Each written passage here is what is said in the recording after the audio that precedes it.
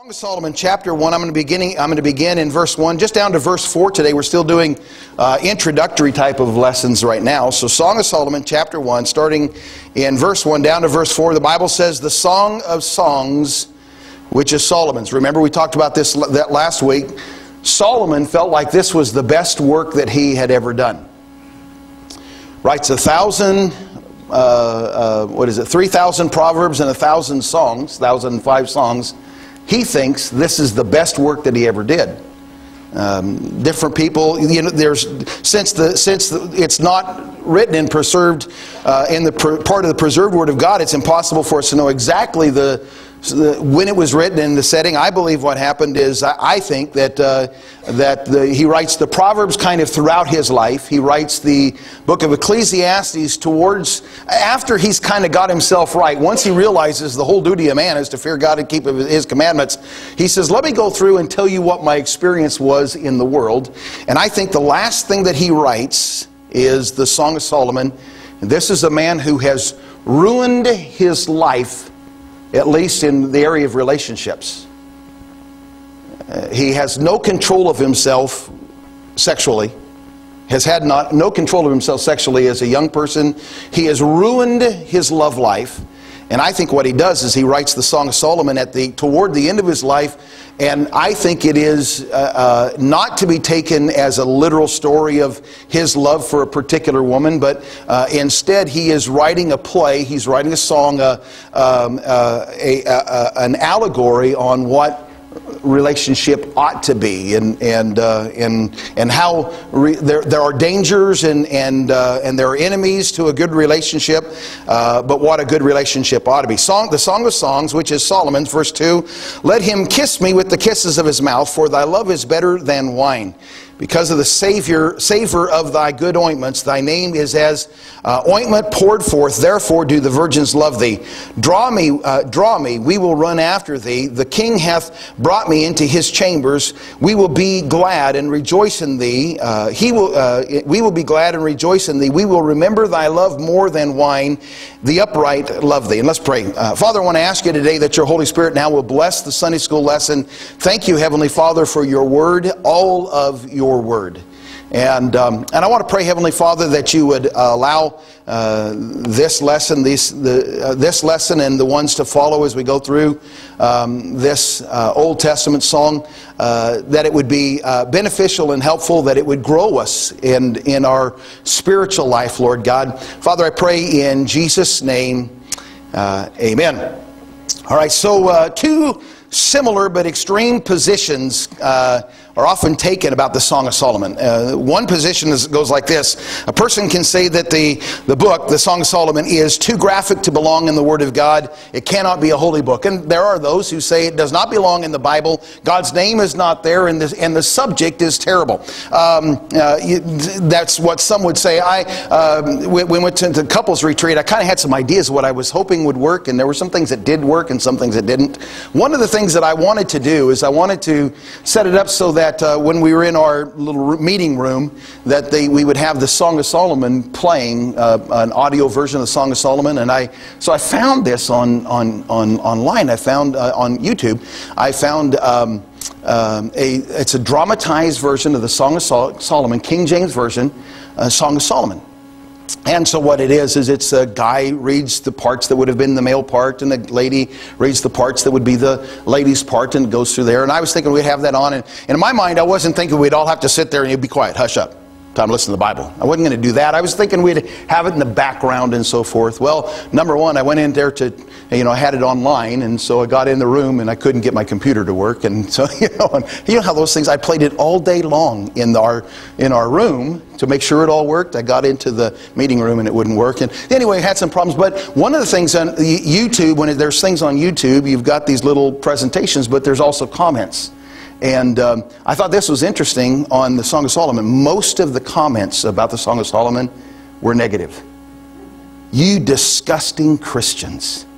You talk about your holy religion and your holy life, and you know your standards on marriage and homosexuality, and yet you consider this book of Song of Solomon, a holy part of the Scriptures. You disgust me.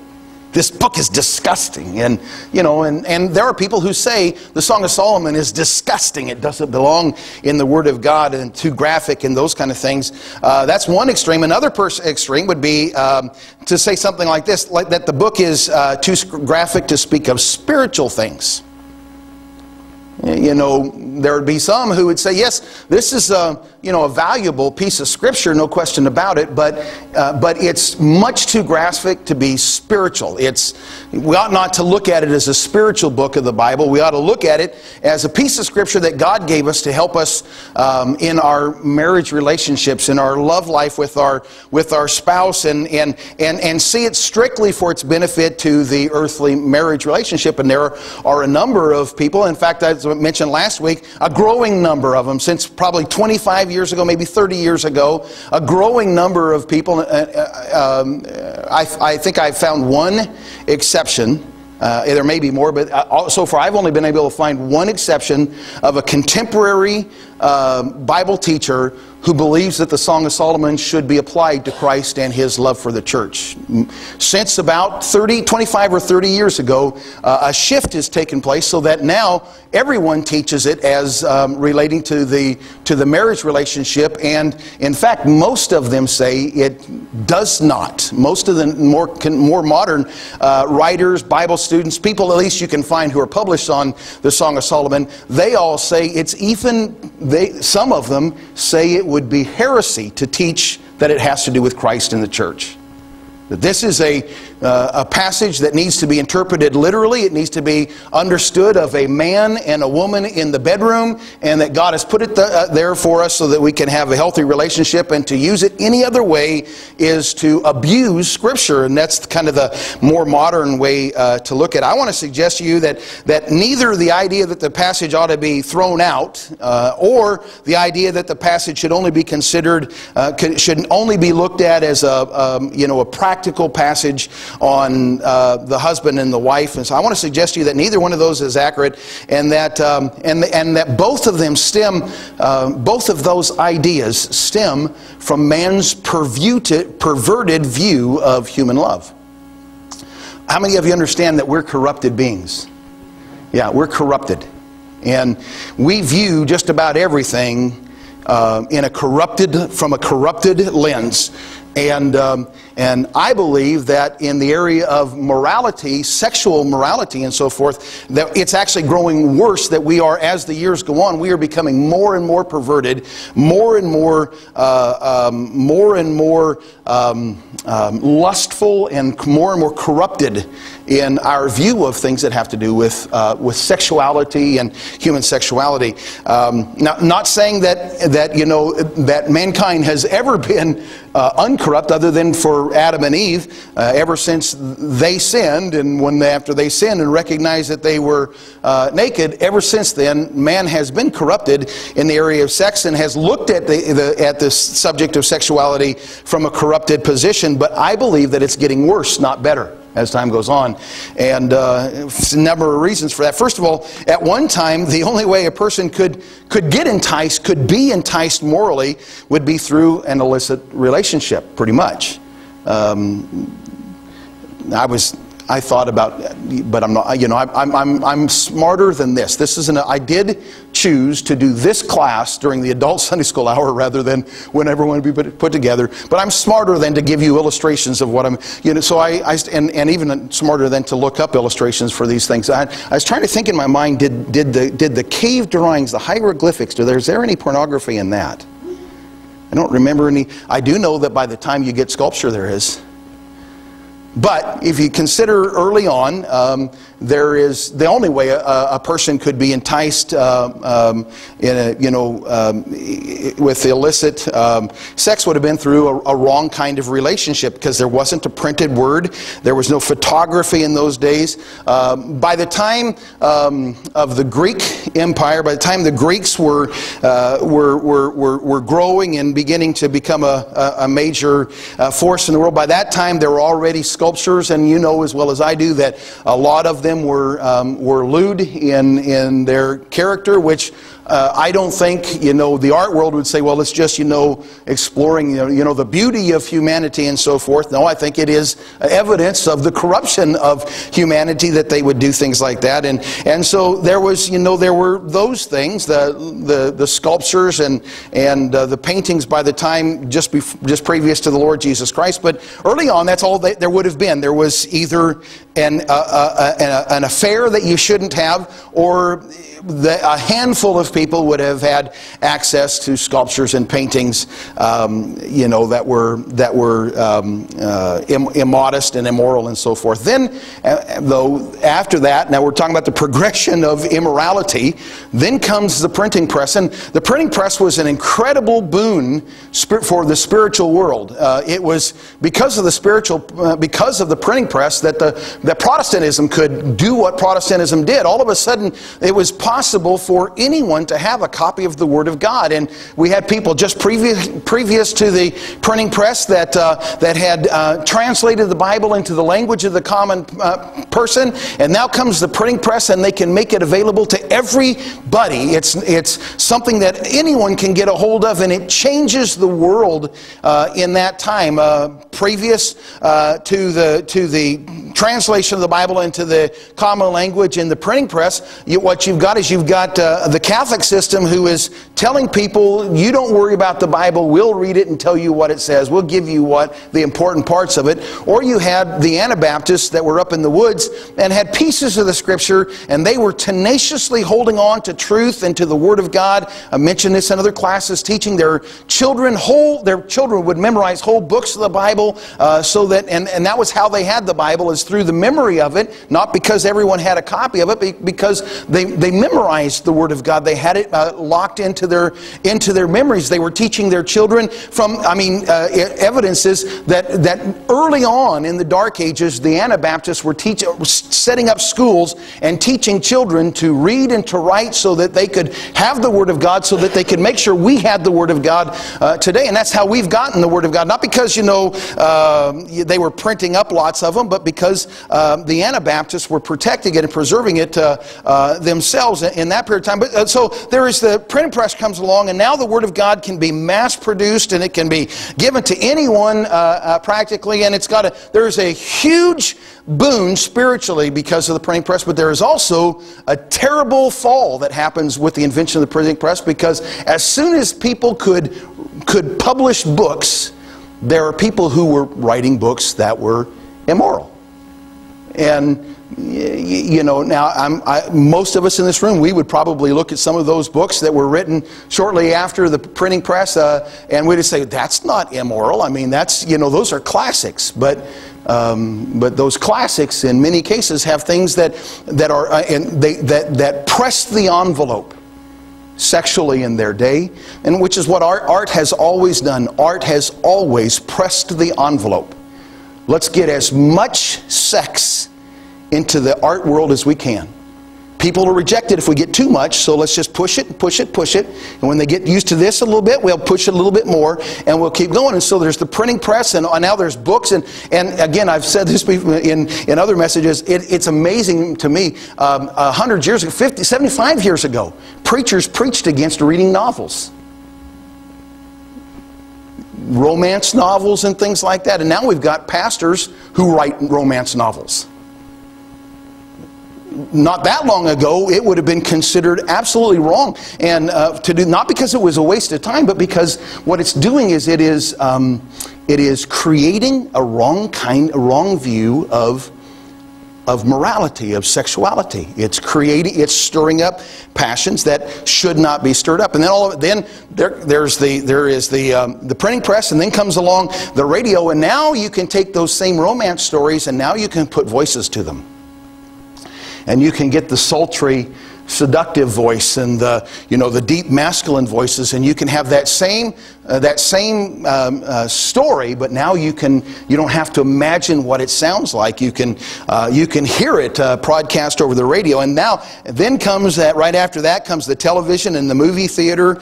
And just like art has always done, I said, art, or the television and the movie house both began from the very beginning to press as much sex upon the public as the public would allow them to consume, would allow them to do, and give them as much as they possibly could. But again, the more they press, the more accustomed the public has become to sexuality, so that today even the most modest of Christians would think nothing of being entertained by something sexual, by going to a movie that has a very good storyline, but there are sexual scenes in it. And so, you just got to put up with that kind of stuff.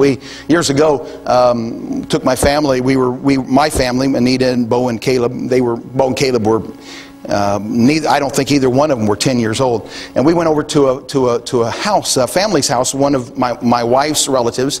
I think we were there for Thanksgiving or something, and there was a movie that they were playing. It was a very popular movie. This family, part of Anita's family, was pretty well off, and so they had all of the fanciest gadgets for those days, and they have a movie on that's very popular, and at the time it was showing and so forth, and so they've got it on while we're eating our Thanksgiving dinner, and there are people swearing and cursing like you just wouldn't believe. And so we're sitting out at the table to eat, and I just stopped them and said, my kids and I can't partake in Thanksgiving dinner with this kind of language going on.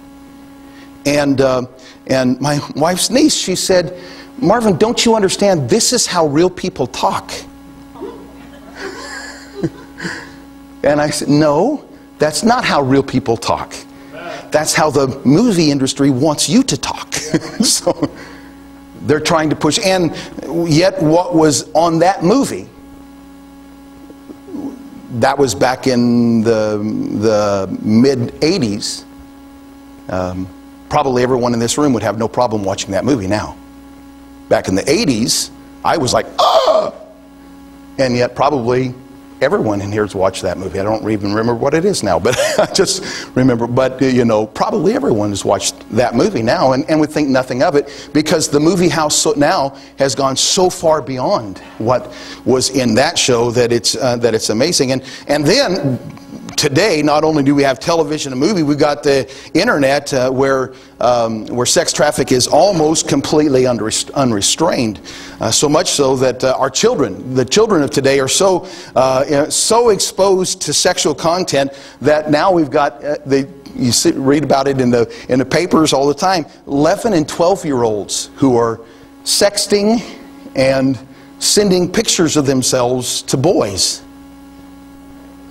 Because they're just so inundated with that kind of thing today that they don't see anything wrong with it. And what all this has done is it's messed up our concept of intimacy. It's messed up how we think of sexual intimacy, and so that we assume with sexual intimacy, we assume filth rather than virtue. I didn't keep the article, and I wish I had, because one of my really bad things is I read something and say, oh, that's good, and then when I get up here, I can only remember it in the vaguest terms, and it's not even close to right. But it was a study that they did of college students, and college students, what they think when they see a person with a smartphone, looking at a smartphone. What they think when they see a person at a library looking at a computer screen. And they think, the average college student thinks, you must be looking at something sexual. If you're looking at a computer screen at a library or at your smartphone, you're probably looking at something sexual, something immodest, and those kind of things, because to them that's just life. That's what people do. People look at things and listen to things and watch things that are immodest. They think that way about it, and the problem, and what it's created in our minds a twisted sense of intimacy, and it's created in our minds a way when we read the Song of Solomon that we read into it things that are twisted, things that are perverted, things that are filthy, rather than things that are virtuous, because that's, I mean, our whole life has been exposed to that. So we read into it what is our life, and our life is corrupted, and we read into it those kinds of things. And so I'm just going to have to read this statement so that for you, just how I've got it in my notes here to help me get past this. The problem with studying the Song of Solomon is that we're going to imagine things in this book that would not have been thought of 150 years ago. People wouldn't have thought like 150 years ago like we think today. It's going to be difficult for some, for instance, to move past fleshly thoughts to allow God to speak to their spirits. And some are going to want to feed on the lustful imaginations rather than let God's Word feed their soul. So some people, all they're going to think is, oh, Pastor, that's embarrassing. And some people say, oh, Pastor, more of that. Because of the way that we think. But I'm just going to tell you, we have to go through the Song of Solomon. We've got to go through the Song of Solomon, because we're losing the battle for the souls of spiritual men and women these days. Even in the very best of churches, preachers are often guilty of doing what is the safe thing or the expedient thing, or what is the thing that will pacify and build a congregation, rather than striking at the heart of the sin problem. So we've got to get to the sin problem. We've got to deal with the sin problem. And but I'm not going to do it today. I'm just going to still on the introduction, so more to come later. So 3 things this morning I want to talk about as we get into this thing. Let me see if I can get this working here. And Brother David, help me out a little bit. So point number 1 in my notes this morning is going to be this. Our problem is that we do not, and as we look in the book of Solomon, I must have pushed that button, yeah. We look into the book of the Song of Solomon. One of the reasons why I think that in modern society, most preachers today want to talk about the marriage relationship rather than the relationship of Christ and His church is because people today do not relate to the concept of loving the Lord Jesus Christ. We use that term so flippantly anymore. You know, well, this person, I know he never went to church, and I know that he never read the Bible, and I know that he never sang a hymn, and I know that he never talked about people about Jesus. In fact, I know that he probably never even really believed in Jesus, but I do know that he loves God. People talk like that all the time. You know, well, I know this relative of mine wasn't a Christian, and in the standard sense of the word, but they did love God. People talk like that all the time. We don't understand what love is, and I think so. The love of the Lord is, and so our problem, I think, with understanding the Song of Solomon is that we don't personally know what it means to love the Lord Jesus Christ. Even in the very best churches, Christians have such a poor relationship with the Lord that we're embarrassed to express love for Him. A preacher back in 1858, a preacher by the name of A.L. Newton, published a book called The Song of Solomon Compared with Other Scriptures. 1858. In the book he wrote this. He said, thus the book, Song of Solomon, thus the book is full of Jesus. But it is Jesus in peculiar character, he says. It is not Jesus in the Song of Solomon. He's not seen as the Savior. He's not seen as the King. He's not seen as High Priest. He's not seen as Judge. He's not seen as Prophet. He's not seen as the Captain of our salvation. He's not seen as the Shepherd of the sheep. He's not seen as the mighty God. He's not the King of Kings in the Song of Solomon, nor is He the people's surety. He says, no, it is dearer and closer. It is a dearer and closer relationship. Wait a minute. Before I go on here just a little bit. Dearer and closer than my Savior? There is a relationship with Christ that can be closer than my Savior? There is a relationship with Christ that I can have then closer than He is my shepherd? The Lord is my shepherd, I shall not want. And yet there is something closer than Jesus, my shepherd? He says He's not, in the Song of Solomon, He's not our Savior. He's not our prophet. He's not the captain of our salvation. He's not the shepherd of the sheep. He's something dearer and closer than that. This is Jesus as our bridegroom. Jesus in marriage reunion with His bride, His church. End quote there. So our problem today is that the very best Christians we have know Jesus as all of those things: Savior, King, High Priest, Judge, Prophet, Captain, Shepherd, God, King of Kings, Surety, the one who's holding us safe, and know Him. The best Christians know Him as all of those things, but they don't know Him as the lover of their soul. Their relationship with the Lord Jesus Christ comes short of a love relationship with God. That's what he said, and it's got to be corrected. We've got to fix this thing. It's got to be corrected. We've got to address this great sin. We don't love Jesus.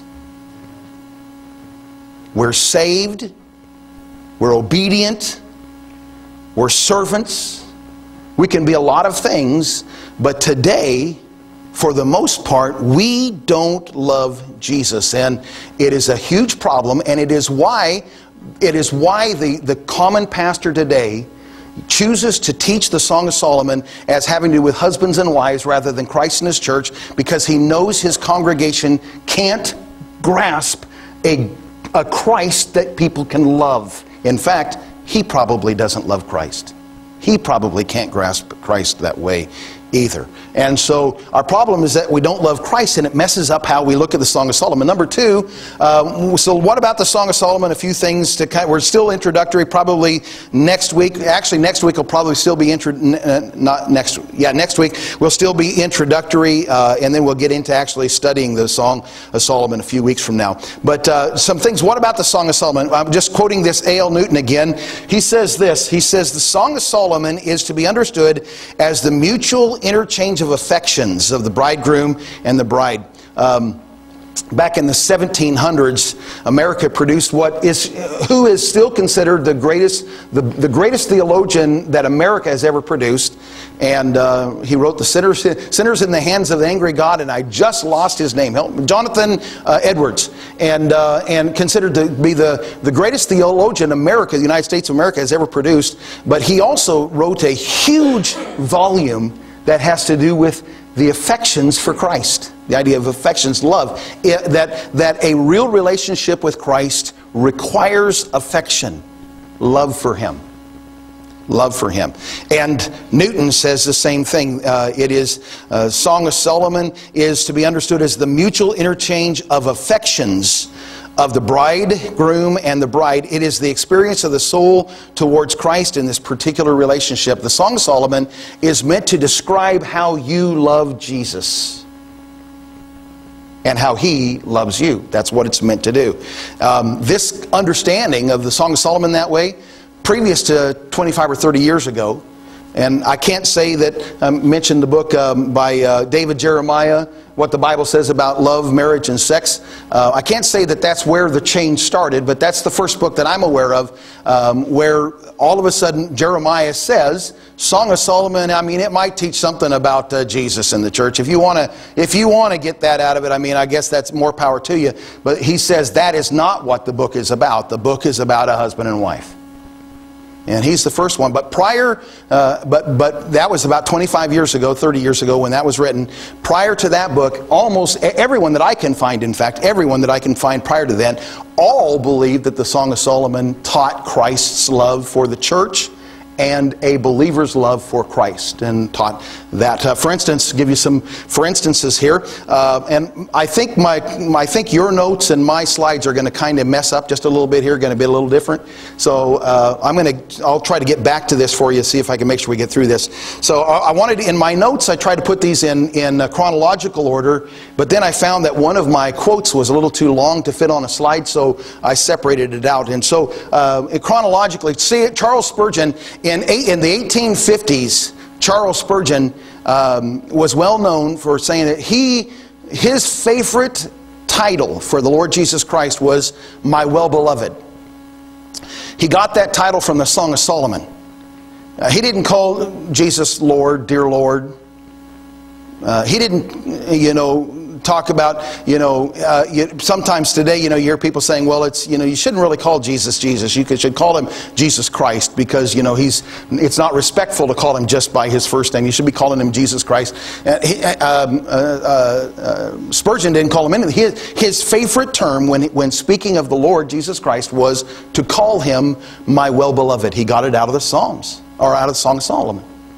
He believed, he felt like he wanted to express that kind of love for the Lord. Now, let me see in my notes. I want to pass up here. I'm going to this one. Harry Ironside in 1933 wrote a book, or a small work. It's not really a book, I don't think. It's more like a booklet on the Song of Solomon. And in it, he says this about the song. He says, it is a singularly delightful portion of the Word of God.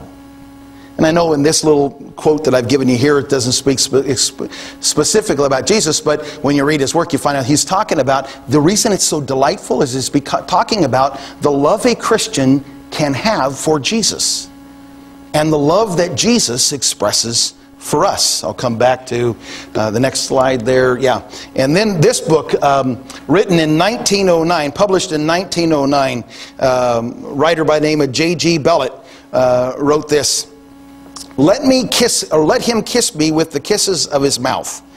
She had been keeping the vineyards, attending to the things abroad, but now was learning that her own vineyard had been neglected and the deeper things of personal fellowship are longed for. The saint is leaving Martha's and taking Mary's place, longing to feed under his own eye and from his own hand and not another's. And what he's talking about in the story of the Song of Solomon, you've got this Shulamite girl that she's working out in the fields, and it's her brother's vineyards, and she's working in her brother's vineyards, and it's made her where her skin is black, and she says, don't look at me, my skin's black and comely, I'm not attractive, don't look at me because I haven't taken care of myself. And she says that I haven't taken care of myself, I've been too busy doing this not to take good care of myself. And what Bellett is saying is that in the Song of Solomon, she says, I've got to start taking care of my own vineyard.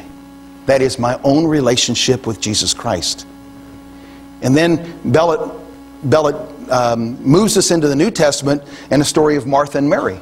Remember Martha, she's cumbered about much serving. She goes to complain to Jesus, get my sister to work. There's people to feed. There's rooms to clean. There's work to be done. And all she wants to do is sit at your feet and learn from you. And Martha, you're cumbered about much serving. She's chosen the thing that's needful. Mary. And every one of us need to come to, I think America is filled with today Christians who are real good at Martha business and doing the work and being about the service but have very shallow, if almost non-existent relationships with the Lord Jesus Christ. The Song of Solomon then is the story of a believer who longs to move from a mere servant of Christ relationship to a lover of Christ relationship. That's what's going on in this book. And that therefore becomes a very, very important passage of Scripture, not because it teaches us how to have a good marriage, but because it teaches us how to have a good walk with Christ. It becomes a very, very important thing. So here's the question. Can you handle that kind of intimacy with Jesus? Or will you settle to keep him at an arm's length? And I'll be honest, I think most Christians always keep Jesus at an arm's length. It'd get embarrassing to get too close to Jesus. If I got too close to Jesus, people would start picking up on it. If I got too close to Jesus, there are people who would think I was weird. If I got too close to Jesus, people would notice. They'd start looking. And I don't want to have that kind of relationship with Jesus. Can you handle intimacy with the Lord Jesus Christ? Will you choose to maintain an awkward, uneasy walk with the Lord? Or will you decide to take his arm, embrace his affections, and begin to pour out your own affections upon the Lord Jesus Christ? Will you settle to have Jesus as your Savior and King, Shepherd and High Priest and Captain? Or will you begin to take him as your bridegroom, the lover of your soul? Which will you do? And which which will you do? Will you say, you know what, I'm satisfied with my Christian life where it is. I don't really want any more from Christ than I've got right now. I don't want Him to change my life. I don't want my affections. I don't want my interests. I don't want my life to really change. I just want to be able to go to heaven and feel good about myself. I want to be happy today. I want to be comfortable today. But I don't want, and I want to know that I'm going to go to heaven when I die, but I don't want really to love Jesus Christ. And well, you're the kind of person that David Jeremiah was looking for, because you'll buy his book on marriage, because you want your marriage to be happy, you want your love life with your spouse to be happy. And so you'll really enjoy Jeremiah's book, because he's not going to talk about your walk with Christ at all, or any of the other books that are out, by the way, more recently, because he's not going to talk about Jesus at all. He's not going to tell you how to walk with the Lord at all. He's just going to tell you how to be happy in your marriage. And you'll be real good. You'll be fine with a book like that. By the way, I'm not saying that book isn't a good, isn't a profitable book for marriage, but it isn't a profitable book for your walk with the Lord Jesus Christ. Other than if you and your wife aren't getting along, then prayers aren't going to get answered either. But you know, what are you going to do with the Lord Jesus Christ? All right, I've got one last thing. I'm going to be done with this. So, Pastor, how are you going to handle the kind of sensitive things in the Song of Solomon? Yeah, are you going to get up and are we going to go through? Are you going to explain all these sensitive passages? I'll use for illustration here, verse 2. Let him kiss me with the kisses of his mouth, for thy love is better than wine. Pastor, are you going to explain to me how to do that, or what are you going to do with this? And so how are we going to handle the sensitive things? I didn't put this on the screen because I didn't want it in writing that you'd be able to read, but here's how I'm going to handle it. Mostly superficially. Mostly I'm not. Yeah, no, we're not going to go into the details. One book that I read in studying for this studying for this series, and I'll hustle up and get this thing through real quick. He said, you know, you got to, if you're going to be honest with the Bible, you got to let breasts be breasts and belly buttons be belly buttons and all those kind of things. And I was just going to tell you what I'm going to do when we get to those passages. We're going to read them fast. And that's not to say that I'm going to deal with the Song of Solomon kind of in a superficial way. We're going to take everything in this book seriously, but I do not believe the book is meant to be taken literally. I think it is meant to be taken as an allegory. In biblical hermeneutics, there is such a thing as some passages. In biblical hermeneutics, there are things that should be understood allegorically or metaphorically. For instance, when Jesus called Herod a fox, he didn't mean that Herod walked on four legs and had a bushy tail.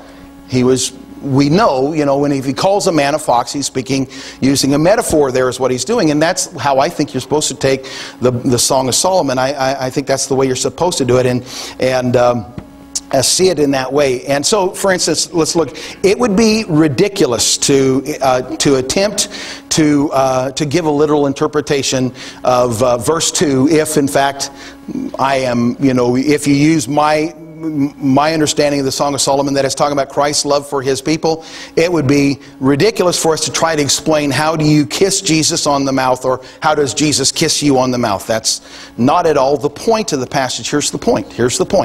The point is that people who are in love with Jesus, people who are in love express that love without shame. People who are in love express that love without shame or embarrassment.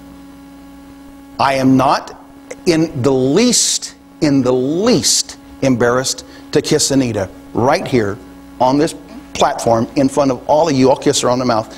Just bring her right up here. I'll do it right now. Doesn't embarrass me at all. Why? Because I love her. And it's healthy for us to love one another. I love her, and it's healthy for me to express my love for her. And I'm telling you, it's healthy for you to express love for Jesus Christ. And that's the point of the passage. Not that we're supposed to, how do I do this kissing thing with Jesus? That's not the point. The point is, you can be honest and upfront and open about your love for the Lord Jesus Christ. It's to verbally and to emotionally express love for Jesus Christ and to expect that same love to be reciprocated from Jesus.